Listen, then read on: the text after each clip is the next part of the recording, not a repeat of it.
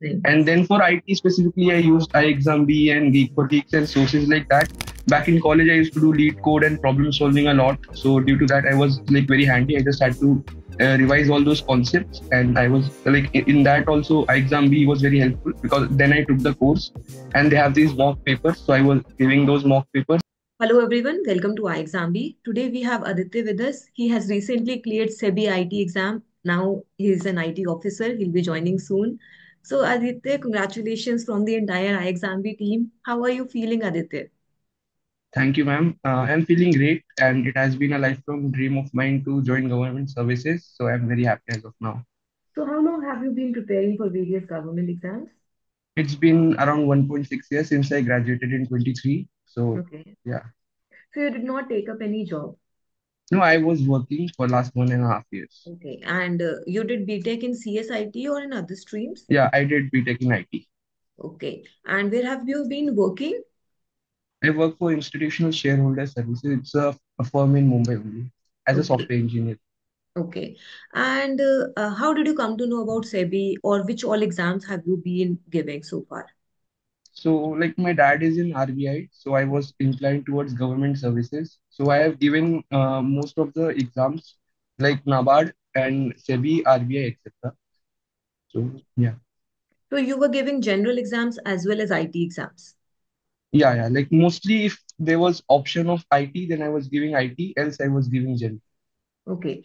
But So I when was you always like I kept giving exams like just for the sake of practice so that I can be in the flow of like clearing these exams, aptitude and all that. okay. So when you appeared for SEBI IT, did you fill the form for both general and IT? No, for SEBI, I filled just for the IT. Okay, okay. And then how did you start your preparation for IT exams? So you know in SEBI IT there are two phases. Both the phases have two papers. So how did you prepare for those exams and what all sources did you use?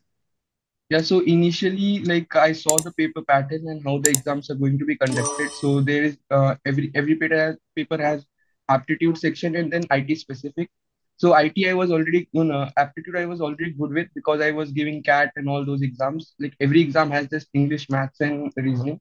Reasoning. And then for IT specifically, I used iExamB and Geek for Geeks and sources like that because it's just core software principles, right? Like DBMS, computer networks, etc. So I went through those topics, and with the help of that, I was able to clear the first phase. After that, the second phase is coding. So back in college, I used to do lead code and problem solving a lot. So due to that, I was like very handy. I just had to revise all those concepts, and I was like in that also, exam B was very helpful because then I took the course, and they have these mock papers. So I was giving those mock papers as well as like the most challenging part for me was the English descriptive because like that is something that we don't prepare every now and then. So there, I think like the mock and the sessions that were conducted were very helpful. Okay, so what all preparation did you do for your descriptive English? So like initially, I just gave mocks. Like I used to listen to the recorded sessions. Like I was not able to join live sessions, but I was listening to the recordings, and there I used to take the key points and takeaways, like the insights, how to write a descriptive, how to write a précis, and how to attempt the paper because the time is limited, and we have to make sure that we complete the whole paper. So initially, while giving the mocks, I was not able to complete the whole paper. Then like I got the idea, okay, I have to do it like this. I have to assign this much time to each section. And by the time like 3, 4 mocks, I was able to complete the whole paper with the given word.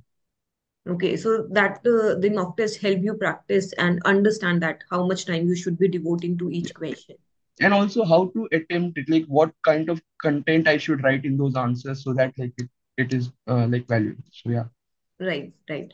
And what about your interview preparation? How did you prepare for the interview and how was your mock interview? Yeah, so like for interview also, like because I took the SEBI package for my exam, then they had this interview sessions conducted where the Sanjeev sir was there and he was giving all the information about like how interviews are supposed to be and how to prepare yourself for those interview because as well as it's a test of knowledge as well as test of personality, right? So like it's a lot about knowing yourself as well as knowing the organization and how you are going to contribute in that organization. So like for preparation of interview, it was mostly knowing about myself because technical part I was very comfortable with already. So I was just trying to understand like how am I going to answer, like being confident and like being in the flow state. So like I prepared, and the mock interview was very helpful because like it gave me an idea of what to expect and what to do when I don't know the answers and all that. Okay. And how was your actual interview? Actual interview was good, like because I gave mock few days before the actual interview. I went there, and actual interview started on a good note. And initially they asked me like, you are a working candidate, and most of the people who give these exams have taken a career break or so. Why didn't you go that path? So I told them that like I work in IT and I think my work experience will be valuable. And I was able to manage time, like how I did the time management and everything, and they were impressed with that. Okay, and then it started on a good note, and the rest of it was technical questions. Okay. So, Aditya, your mock interview was quite interesting because you were comfortable in the beginning. Can you share a little bit how what kind of questions were asked from you so that other aspirants can know about them? Yeah, so, sure. So as it was a IT position, most of the questions were directed in that direction. Initially, I had one, two questions about HR, like why, what your organization do and how, because I work in a investment firm, right? So they asked me like how they work under SEBI, right? What kind of regulations and all that. But after that, it was all technical, and I guess they want you, they ask questions based on your own background. Like I work as a full stack developer, so all questions they can ask me from DB and networking and security, whatever. So they try. I even ask other candidates. They try to ask questions based on your profile. But if you are like not working and if you are on a career break, then they can ask you generic IT questions. So like questions were mostly directed about software engineering, like what tech stack you use, and then there are some DB question, and security is a big field. Like it's so they asked me about like different kind of security related questions, like what kind of attacks are there. And even in the beginning, the first question they asked is like, how you are an IT engineer, how will you use your skills in IT? So you should, I also prepared this. Okay, like there are so many things that are happening in IT, right? As AI is on the boom, and even governments want to up their game in this. So even I've prepared a few solutions, and I think that you have to be very thorough with your profile, and you need to know that what you are going to do in that organization.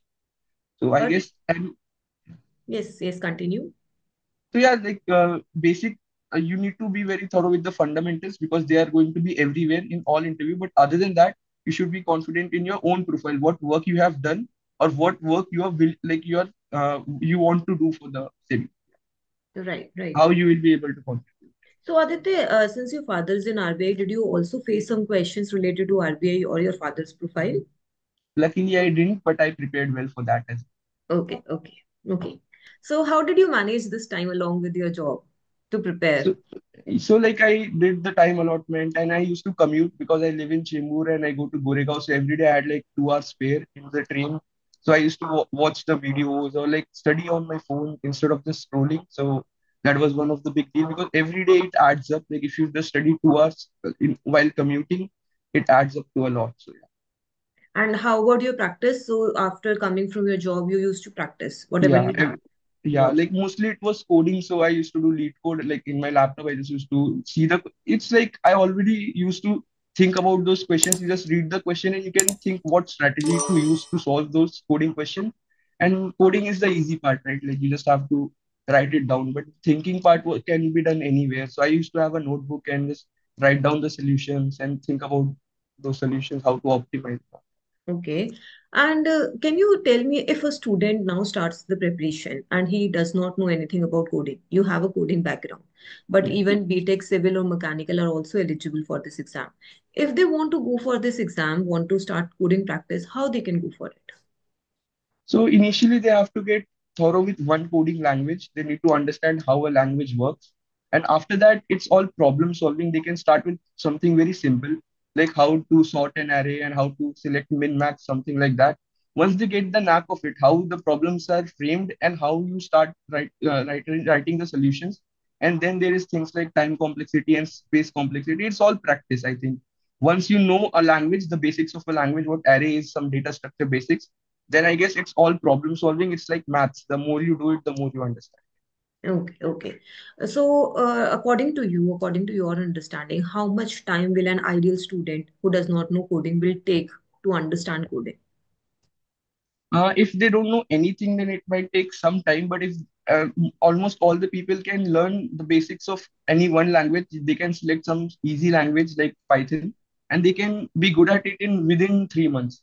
And that includes the basic data structures that that language includes. Okay, And okay. So after that, it's all practice. Like the more the better.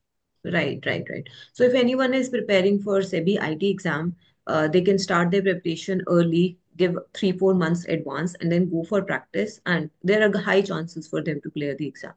Yes, like they will be well in a position that they can expect that yeah they can easily tackle the paper. Right, right. So Aditya, during your preparation, even you were appearing for I think RBI Grade B and other general exams as well. Yeah. So during your preparation, were there some things in your strategy you felt you could have avoided or something you could have included?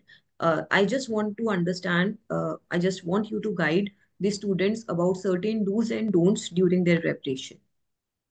So, like, first of all, there is this thing called people get nervous in the exam center. But I was filling so many exams, like every other weekend, I used to go to the exam center. I was so familiar with the environment, so that there was no such thing as exam pressure.